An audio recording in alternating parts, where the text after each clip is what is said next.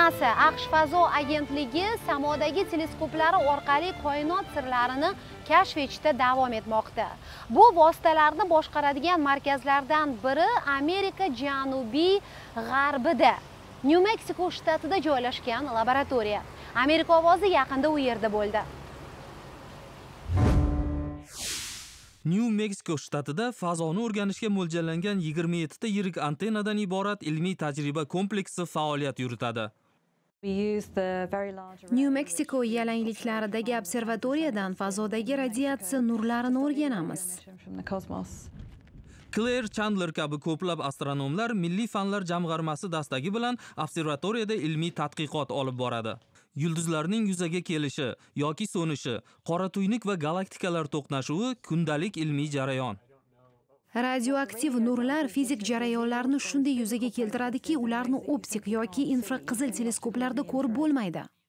Observatoriya faoliyati fazodagi shovqinlarni o'rganishdan farq qiladigan jarayon, deydi astronom olim Mark McKinnon. Radioaktiv to'lqinlar bizga eshitilmaydi. Quloqlarimiz akustik shovqinni eshita oladi. Farq mana shunda. Radioaktiv to'lqin elektromagnetik spektrning bir qismi, biroq u bizning ko'zlarimiz ilg'ay olmaydigan uzun diapazonli to'lqin. Radioaktiv to'lqin tasvirini izohlash murakkab. Ko'rinishidan ular tomchilarni eslatadi. Ularga olim nigohi bilan qarash lozim. Aslida bu Hubble fazo teleskopida olingan elliptik galaktika surati. Mana bu pushti to'lqin radioaktiv to'lqin. Mana shu energetik plazma galaktika markazidagi bahaybat qora tuynuk atrofida aylanadi. Observatoriya bo'lmaganida bunday tasvirni ko'ra olmagan bo'lar edik. Chandler yulduzlarning paydo bo'lishini o'rganadi. Jarayon vodorod va boshqa molekulalardan iborat yirik gaz bulutlarida kechadi.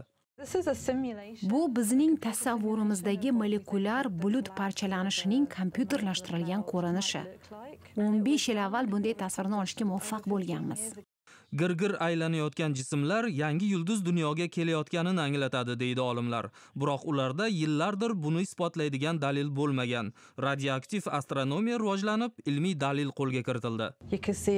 Teleskopda aynan shu aylanma jarayonni ko'rganmiz. Yulduzlar shu tariqa paydo bo'ladi. Maqsad radioaktiv nurlar tilsimiga yechim topib, koinotning qanday ishlashini tushunish. Kevin Inox, Dilshod Asadullayev, Amerika ovozi uchun.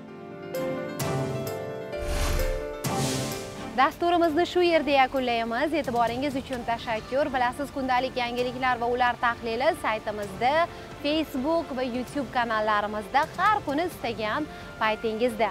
Xonadoningizdan tinchlik va xotirjamlik va xushxabar arimasin deymiz. Washingtondan men Navbahor Imamova. Omon bo'ling.